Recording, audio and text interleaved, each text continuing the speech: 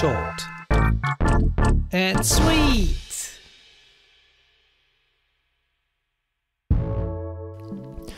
If you want to practice lighting in 3D, you need geometry for the lights to shine on. In other words, the more complex your scene is, the better you can experiment with light settings. There are loads of 3D models out there on the internet, many of them free of charge, but for a really complex, big geometry in the kilometer rather than in the centimeter range, Cityscapes are great. I once did a tutorial about such a complex city kit, and I complained about the poor rendering support for Maya Arnold users. At that time, Arnold was no option. All we got were Blinn shaders, and at that time I did not know how to batch convert basically the Maya Blinns to Arnold AI shaders. I know there are other rendering engines around and they are very excellent, I think, but since Arnold is built into Maya, let me concentrate on this rendering engine. Anyway, in the meantime, we're in autumn 2022. This is not a problem anymore. I think all new kits by the US company Kitbash 3D offer the Maya Arnold option. That's what I'm showing you now.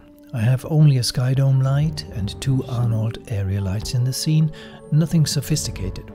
I did not arrange the buildings, props, bridges in a convincing way, I just left them in their original positions. Pretty boring actually, but you get the point. Kitbash 3D needs to make money, obviously. That's why they started a competition with this free kit.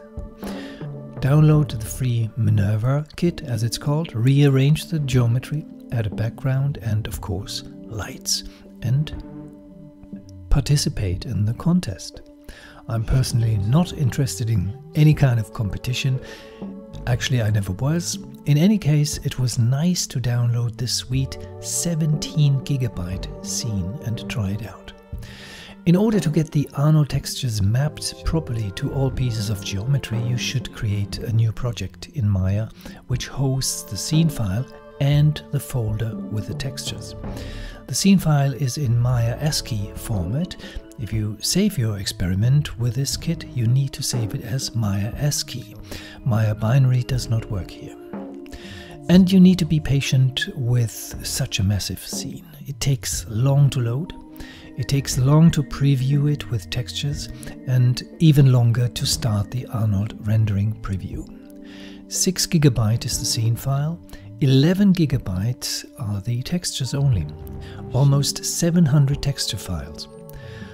I rendered these brief animations with the graphics card first. It made Maya crash several times, so I switched to CPU rendering, which took many hours. Well, we're living in exciting times. Have a good day. Bye-bye.